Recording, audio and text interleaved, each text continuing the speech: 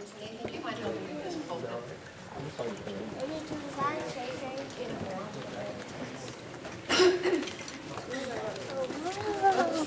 Bill had made one of these. They look like this. I was supposed to bring it up. We're going to continue tonight a little bit on what we're talking about this morning. You know, it's kind of sobering. We talked about the fact that when you need a miracle, you need to do 4 things like the Syrophoenician lady did. You need to draw near. You need to cry out and call upon the Lord. And then you need to worship.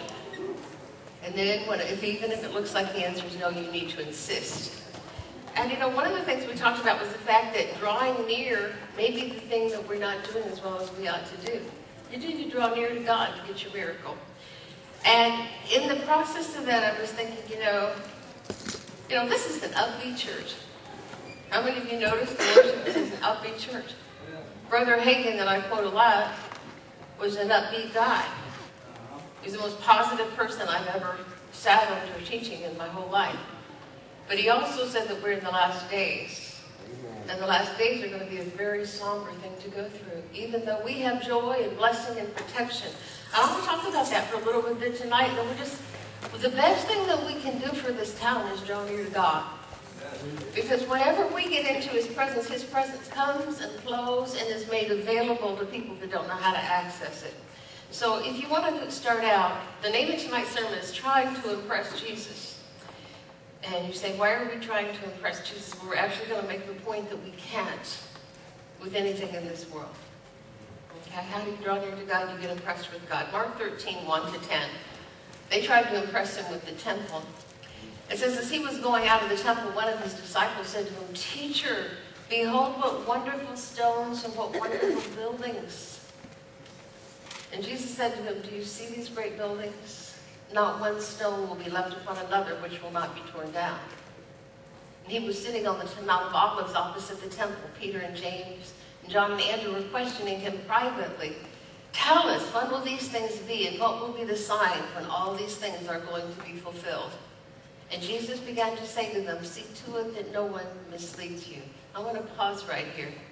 When He said that, you know, they're saying, oh, aren't you just impressed with this edifice? He said no.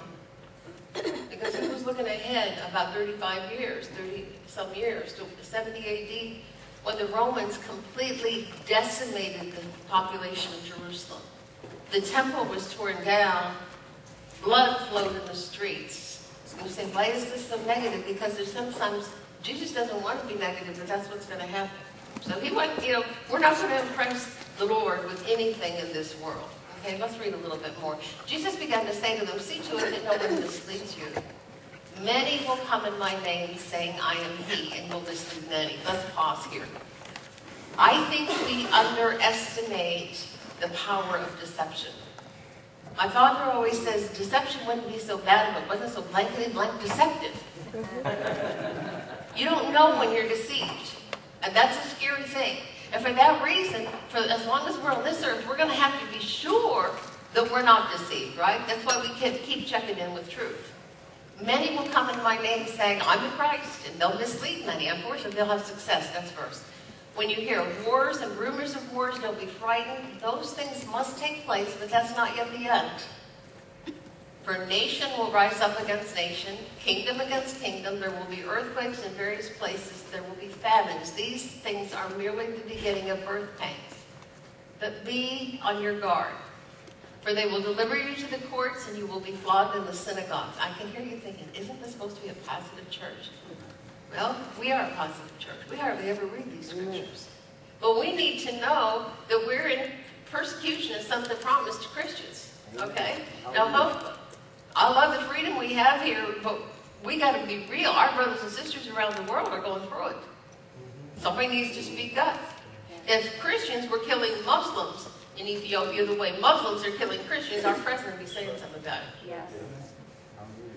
But be on your guard, for they will deliver you to the courts, and you will be flogged in the synagogues, and you will stand before governors and kings for my sake as a testimony to them. And the gospel must first be preached to all nations. Now, let's skip down to a few more verses. Verse 19. For those days will be a time of tribulation such as has not occurred since the beginning of creation, in which God created until now and never will. Unless the Lord had shortened those days, no life would have been saved. But for the sake of the elect whom he chose, he has shortened the days, 24 to 27. But in those days after that tribulation, the sun will be darkened and the moon will not give its light. And the stars will be falling from heaven, and the powers that are in the heavens will be shaken. They're talking about demonic forces. And then they will see the Son of Man coming in clouds with great power and glory. And then he will send forth, glory to God, the angels, and they will gather the elect from the four winds, from the farthest end of the heaven, or from the far end of the earth into the farthest end of the heaven. Hallelujah. In verse 31, heaven and earth will pass away, but my words will not pass away. I just want to point out to you tonight that we need to be joyous, we need to be triumphant and victorious by the blood of Jesus, and we also need to be aware of the fact, I'm preaching like once a year on this, right? I don't talk about it. I know there's churches where you can hear, this is the end day times, repent, and negative, sounds negative all the time. But I think sometimes when we have a message like this morning where it says we need to draw close to God even more than we've been drawn close to God, you think, well, is that too heavy? No, not in the light of the times that we're living in. Jesus said, I'm not impressed by the edifice at all. Grandly, you may think it is. I'm impressed by what's going to come upon it. Hallelujah. Jesus was not impressed by their religious system, their grand buildings. He wasn't intimidated by Herod. He stood before the king the day before he died, or the day he died, and the king talked to him and he didn't say a word because he didn't think the man deserved a response. He wasn't intimidated by anybody. Jesus looked at Jerusalem, and it says he wept because he knew they were asking for the judgment of God. Now, I want to read this to you, and I want to explain why I felt like this sermon was appropriate. Because I am a positive person. I'm happy. We're winning. This is awesome. And we need to be so serious about God. You understand? We need to want more of the glory of God in our lives next year, because we're going to need more protection next year than we needed this. Are you following? Now look at what Jesus did the very day. You can't impress Jesus. I was talking this morning about how we get impressed by a movie star. I'm not trying to put anybody down, but Jesus is as impressed by the little person that lives in the house next to you as he is by the most famous person on earth. He paid the same blood for them. Yeah. We shouldn't be impressed by movie stars. The Lord is not. The Lord is impressed with the Father. He's impressed with his bride.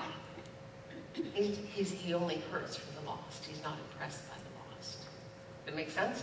Yeah. Look at what happened in Luke. If Jesus was going to be impressed by anything, in verse 37, this is, if you'll see where we are, right on the triumphal entry.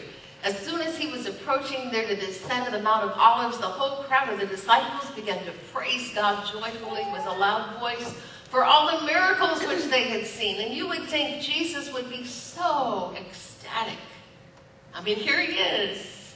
People praising him, right? But look a couple verses, 4 verses later, in verse 41, look what he does. And when he approached Jerusalem, he didn't order, what do you get, bubbly without alcohol or something? Let's celebrate. He didn't do that. He wept. When he approached Jerusalem, he saw the city and he wept over it. And he said, if you had known in this day, even you, the things that make for peace, but now they have been hidden from your eyes. For the days will come when your enemies will throw up a barricade against you and surround you and hem you in on every side. And they will level you to the ground and your children within you, and they will not leave in you one stone on another, because you didn't recognize the time of your visitation. He said, God walked among you, and in a few days you'll yell, crucify him. And they said, Pilate said, what will I do with Jesus of Nazareth? He said, I washed my hands of his blood. And they said, that's all right. His blood be on us and our children. And they called vehemently for a curse upon their generations to come. Oh, how heartbreaking. Cry. Now, if Jesus had been wowed by the praise of men, he would have celebrated that day. But instead, he looked ahead and saw the judgment of God and wept. You say, Pastor, why are you trying to bring us down? We got so happy here. We just need to be aware of the fact that we're living in momentous days. Yeah. We're living in days when we need to take our relationship with God really, really seriously. Oh, hallelujah. I guess I said that this morning. That's true. If Jesus showed up for a visit tomorrow morning at your house, where would we take him to impress him? Would we take him to our prestigious institutions of learning to try to prove, excuse me, would we take him to this big college where they're trying day and night to prove that he didn't create us, that we evolved? This afternoon when I went home, I went to check my email. I saw a really cool video of a mammoth squid that they have never, ever photographed. They knew it was down, the people had seen it, and they never photographed it. It is 2 stories high. They got cool pictures. Now, you know these scientists are impressed with their knowledge, but would these scientists impress him with their knowledge?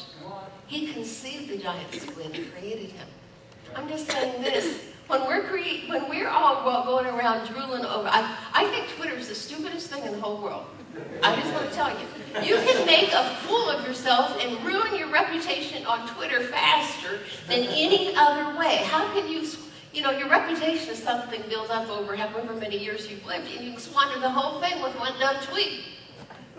Now, if you want to tweet, but think before you tweet. Agree? All right. Would we take Jesus to an NBA court and just wow him with the way the ball goes through the hoop? LeBron James would not wow Jesus. You say, don't you like LeBron James? I don't know his name, except that I heard he came from Cleveland, not from Ohio, so I'm like, I don't know. And you say, who are you going to be impressed with? Well, I got a few pastors that impress me. I'm a little bit impressed with Mark Hankins, because the anointing on his life helped me at the hardest time in my life when my husband died. But I'll tell you, even Mark's not real impressed with Mark. Do you know who Mark's impressed with? Jesus. If you can get a group of people truly and completely, deeply impressed with Jesus Christ, that walk in the fear of him and give him all the glory, God will move in that place. Hallelujah. We can't take him to the NBA court, and we can't take him to the Hollywood film lots where men are doing and filming unmentionable things, and then they call it art. And you say, whoa, how dare you? I'll dare. They're doing stuff with other people's wives they shouldn't be doing, and then they say, well, it's just a movie. We're pretending. You're not pretending. You're doing it. I was so heartbroken when I first saw, what is the Kirk Cameron's movie on? Is it Courageous Marriage? Awesome. I thought he was kissing. What? Fireproof. Thank you. I got to do something. I'm not, you say, you don't know nothing about movies, no? I'll tell you why part of it is. I love my husband. You know how much I love my husband, but he grew up in the shadow of Hollywood. And he was always a little bit more impressed with that whole scene out there than I was. And you say, what difference does it? Oh, it makes all the difference in the world. I don't want to be impressed by any actor or any actress. They give me an autograph, that's okay, but you're just people, darling. Yeah. You're a sinner that needs a Savior, and I'm here to reach you, not to be impressed by you. If I worship you, I won't get you saved. Okay, here's the deal. Fireproof, awesome movie on marriage. And at the end, he really kisses this girl. This is no theater kiss where you hold. And I was devastated. I thought, he went ahead and kissed an actress that's not married to him. Then I found out that his wife was in that last scene. They let her, oh, thank you. You say, it doesn't matter. Sure, it matters. It matters. We're not about pretending here. We're about reality, and holiness is holy, and unholiness is unholy. And in these last days, there will be a pure church that carries the very power of the living God. I wouldn't go to a movie where the people took their clothes off. Why? Because God is against nudity. That's why he told us to put clothes on. And you say, well, it's just art. No, it's not art. It's nudity. Immorality is immorality. And until you take that stand and say, I will be holy before God, you can't ever draw near enough to him to get your miracle. But if you decide, I won't watch a movie. I mean, thank God for kids in mind. You can get on there and find out exactly what happens in a movie before you put that junk into your spirit. Thank God for that website. If it weren't for kids in mind, I wouldn't watch a movie on the planet. Because I don't want to take the risk. You say, are you that vulnerable? No, I want to be that holy. I want to be so close to God that he's not offended by anything in me or anything I think. I know that everything I put in my eyes, I put God's eye because God is in me. We live together. We walk together. I don't want to hear a movie that takes in vain the name of the only one who could ever have saved me and who paid the highest price possible for me to be with him in eternity. And I want to hear the name of Jesus Christ used as a cuss word? No way. If you're going to do that, you can just keep your money. I'm not giving you mine. Who are the stars? Daniel 12 tells us who the stars are. Did you know that God has a definition of who the stars are? And, you know, I can name you a lot of people who aren't listed in his stars. I hope they get saved and become them. Look at what it says. Speaking of the last time, Daniel writes, now at that time, Michael, the great prince who stands guard over the sons of your people, will arise. And there will be a time of distress such as has never occurred since there was a nation until that time. And at that time, your people, everyone who is found written in the book, will be rescued. Verse 2. And many of those who sleep in the dust of the ground will awake. These to everlasting life, but the others to disgrace and everlasting contempt. Those who have insight will shine brightly like the brightness of the expanse of heaven, and those who lead many to righteousness like the stars forever and ever.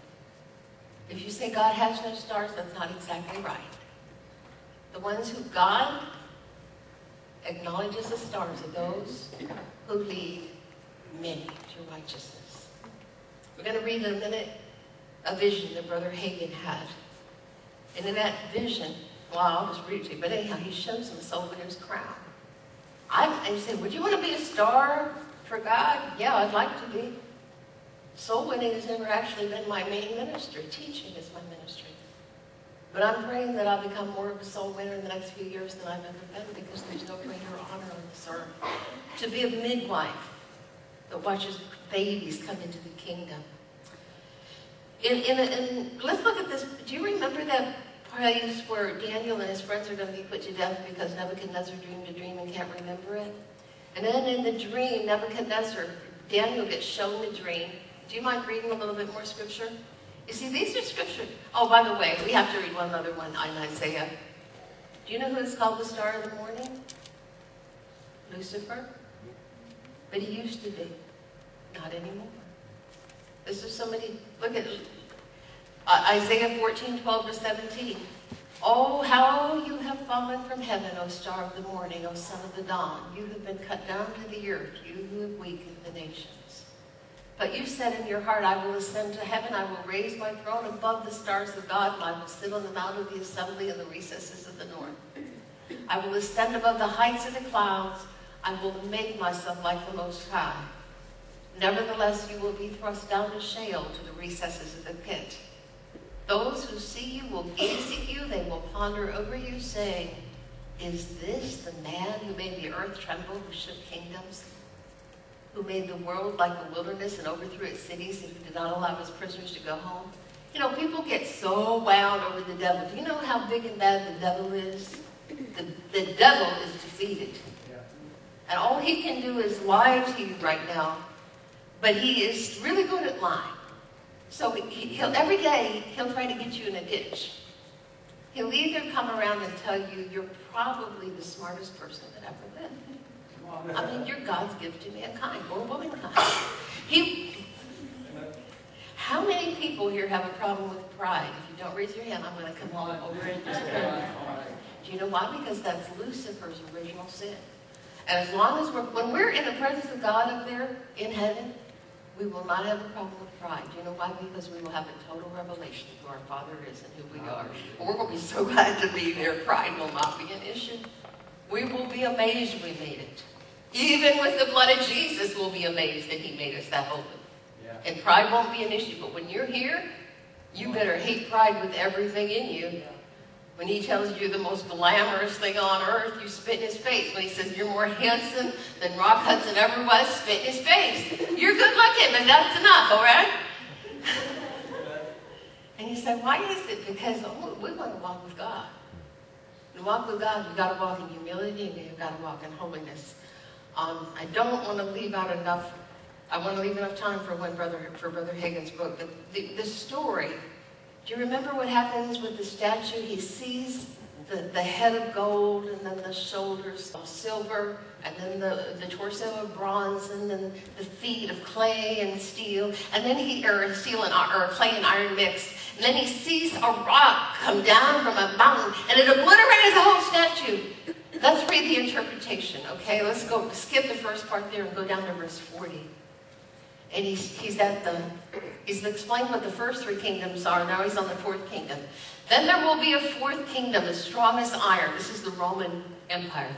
Inasmuch as iron crushes and shatters all things, so like iron that breaks in pieces, it will crush and break all these in pieces. In that you saw the feet and the toes, partly of potter's clay, partly of iron, it will be a divided kingdom, but it will have in it the toughness of iron, inasmuch as you saw the iron mixed with the common clay.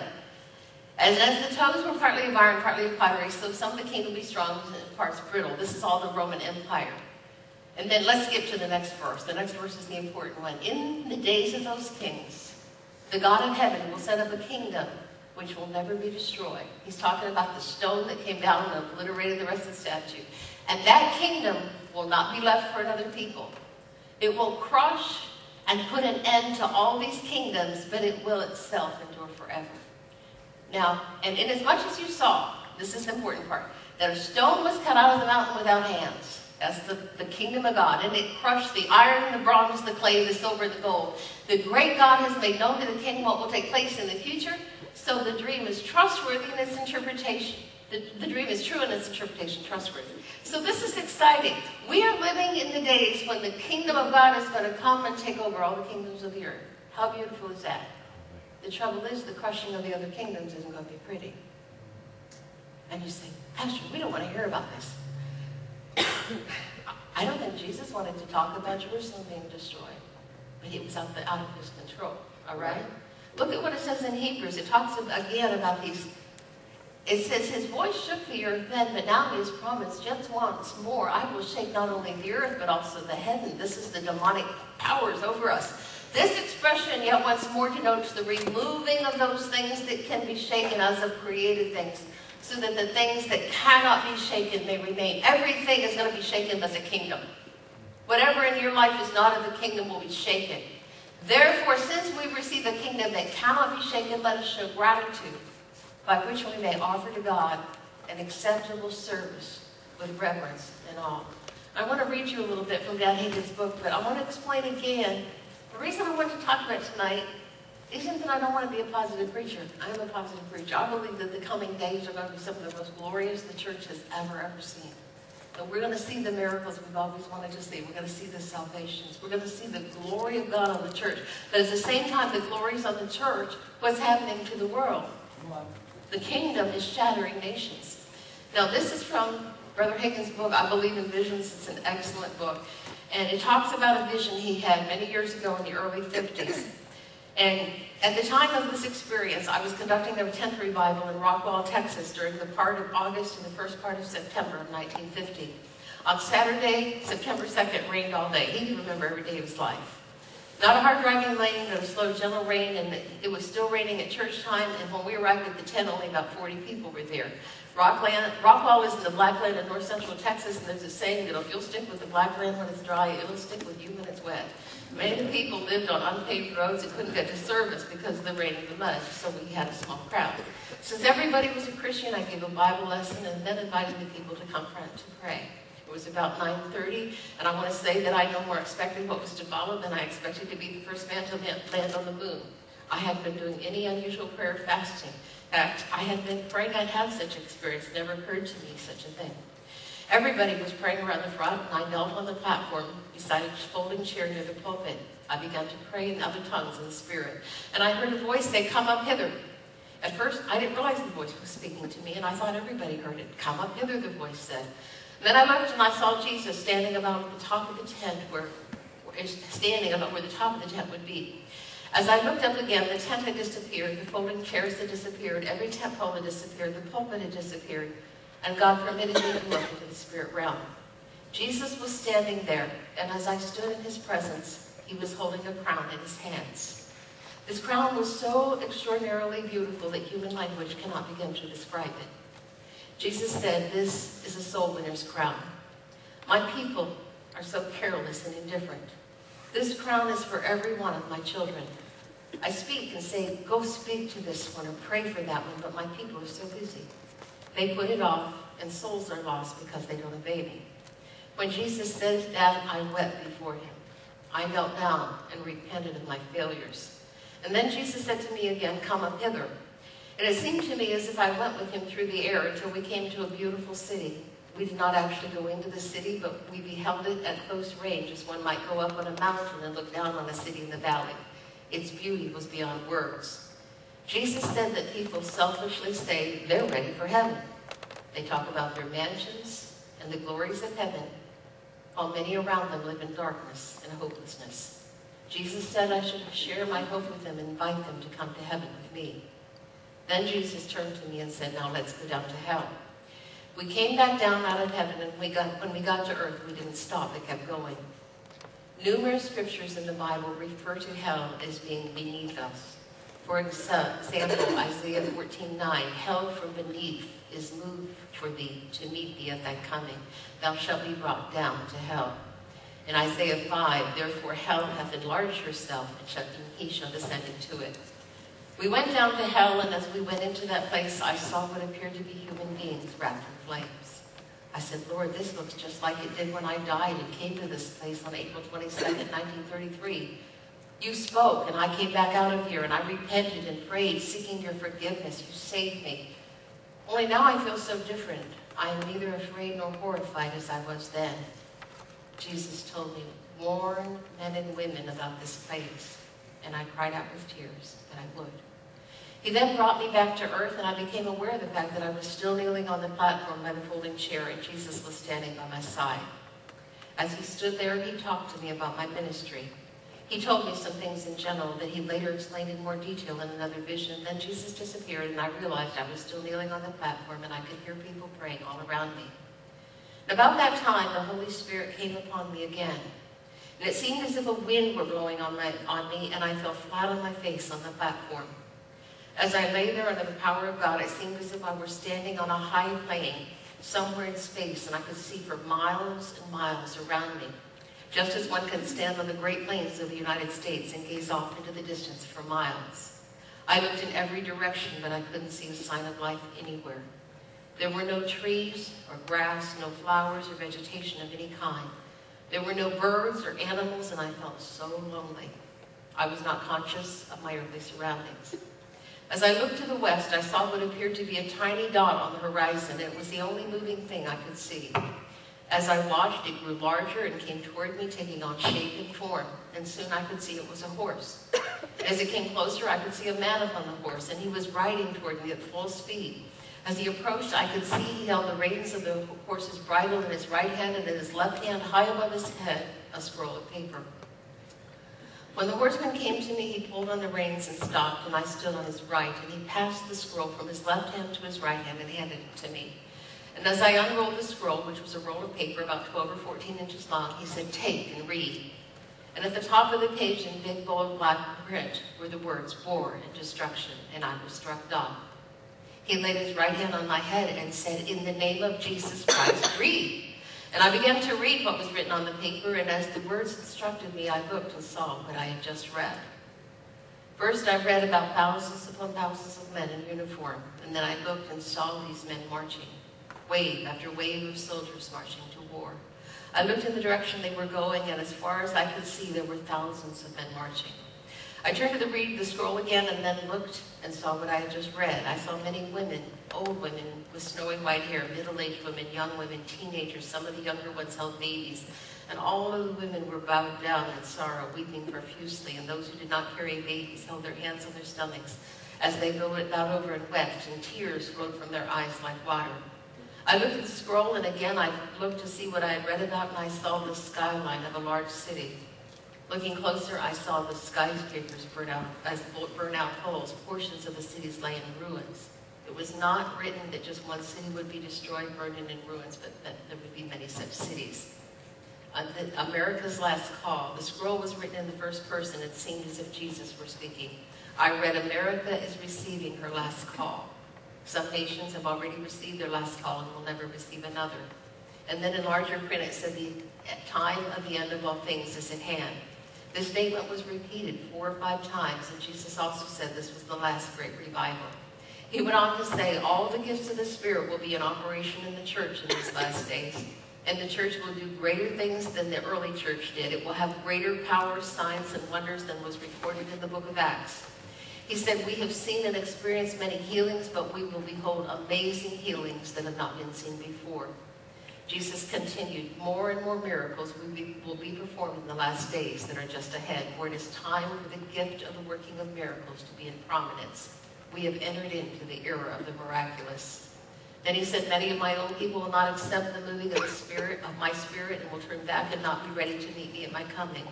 Many will be deceived by false prophets and miracles of satanic origin. But follow the word of God, the Spirit of God in me, and you will not be deceived. I am gathering my own together, and I'm preparing them, for the time is short.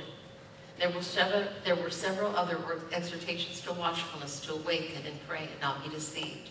And then I read, as it was in the days of Noah, so also it shall be in the days of the Son of Man. As I spoke to Noah for 7 days, and I will cause rain upon the earth 40 days and nights, and every living substance that I have made will I destroy from off the face of the earth. So today I am speaking and giving America her last warning and call to repentance. At the time of this vision, naturally, I interpreted the scenes to mean things, and he's saying some of the things that might have already been. I don't know. I just know this. I know that the part of this man's teaching that I followed worked for me. I know that what I've shared with you, I've learned from him. It works. It's true. I also know that this man was the most positive person I have ever sat under in my life. He loved God. On the day of 9/11, emails started flying. September 11, 2001, emails started flying among the Bray McGraths and pastors, saying, don't you remember what Brother Hagin saw about the skyscrapers? I didn't remember. You know why? I read the book, but I read the part that I liked and seemed to apply to me. He said, are you believing for this? No, I'm not believing for this. I'm believing that American Christians may be able to change some of this. But if, you see, this man he's changed the body of Christ as much as anybody I know. Who do you like to listen to? They were affected by Brother Kenneth E. Hagin and his sweet spirit of love. He didn't write this because he wanted to. He wrote this because America has become so sinful that if we don't see a massive revival, a judgment has to happen, just like it had to happen in Jerusalem. And he said, why are you sharing? Because I truly believe that if there are churches across America that seek God and love God with all their hearts, like we love God, and keep pressing, we're going to be able to change this. We're going to see a revival. And at the very least, we can have a group of people, and our young people can carry the glory on them to where, I don't care what we go through, the glory of God, he could protect Shadrach and Meshach and Abednego in the fiery furnace. He can protect us no matter what. But if this is true, then we need, and you say, well, all you have is the book, not the Bible. I have the Bible right here, and Dave spent many minutes putting it in. It's in the book of Revelation. A lot of you say, I don't want to hear this. It's like this. I can read you tons of scripture, how we have joy inexpressible and full of glory. Right. But I can also read you one scripture after another. Can you pull up that scripture in 1 Peter? One scripture after another where it warns us to be very sober and vigilant in these last days. All right? And I won't preach like this all the time, but at least once a year, we got to realize, listen, you can't take God too serious. Amen. Especially right now. Do you understand? Peter wrote this. He said, it is time for judgment to begin where? In the household of God. That's why we want to let our lives be right out in the open where he can correct us, right? For it is time for judgment to begin with the household of God. And if it begins with us first, what will be the outcome for those who do not obey the gospel of God? And if it is with difficulty, what? We just think we're so lovely, we get saved easy. Are you kidding me? Do you know how holy God is? When you get there, you're going to be amazed you made it. You know why? Because you're just not that sharp. Nor am I. If it is with difficulty that the righteous is saved, what will become of the godless man and the sinner? Maybe tonight's message is, how can we impress Jesus? And I can tell you a whole lot of ways American culture would not impress him. This need for vast stuff. And do you know what he said he's impressed by? He's impressed by those who have compassion for the lost. The greatest asset you have in your life, period, is the revelation you have about the Lordship of Jesus Christ. When Jesus said to Peter, who do you say that I am? He said, you are the Christ, the Son of the living God. He said, flesh and blood did not reveal that to you, but my Father who is in heaven. Your revelation of Jesus Christ as the Lord in heaven and earth came to you straight from the Father. You can't get it any other place. The preacher might have preached it, but you had to receive it. And I'm telling you that your revelation of what you know about God is the most precious thing in your life. Without it, you're lost. And you say, well, what are we talking about tonight? I was just frustrated this morning when I said, to get a miracle, you have to draw near. And we think, oh, yeah, we're near. Do you know we could be near?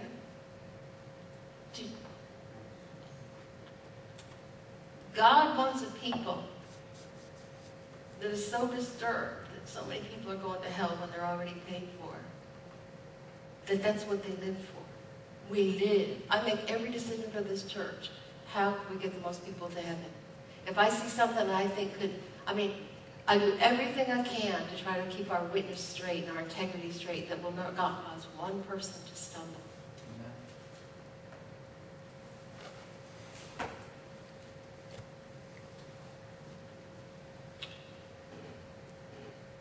I have half an hour of scriptures. Zechariah 14, it says there's coming a day when Jesus his book will come down. I am not a prophecy scholar. And I am not at all convinced that anybody's got the whole thing figured out as well as some of them claim.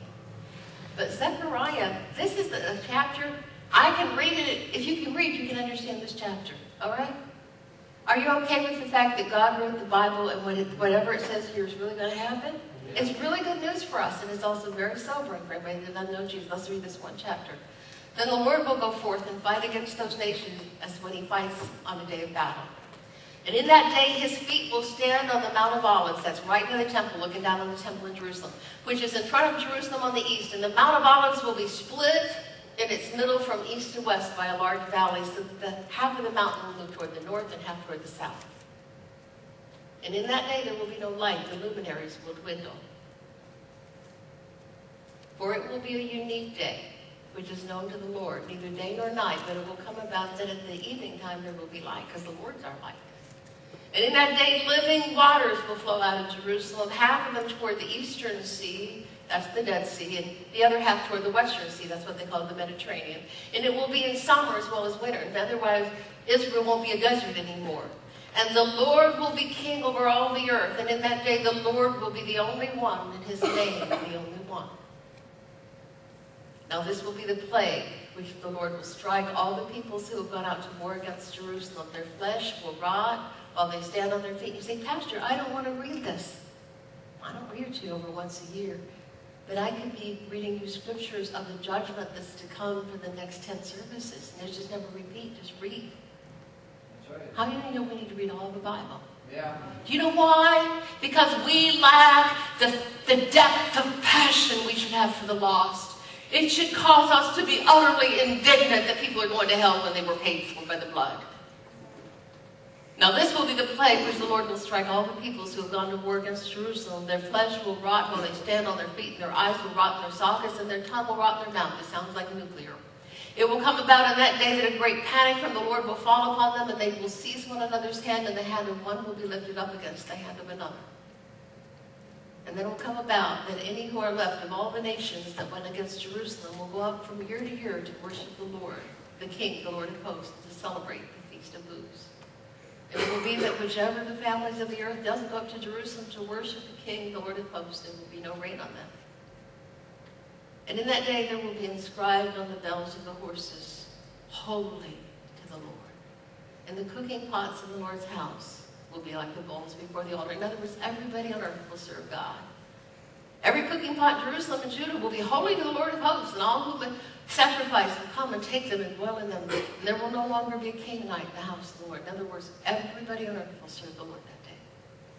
They say, why would we read these scriptures? Everybody agreed that they're in your Bible. You might not have read them. Okay.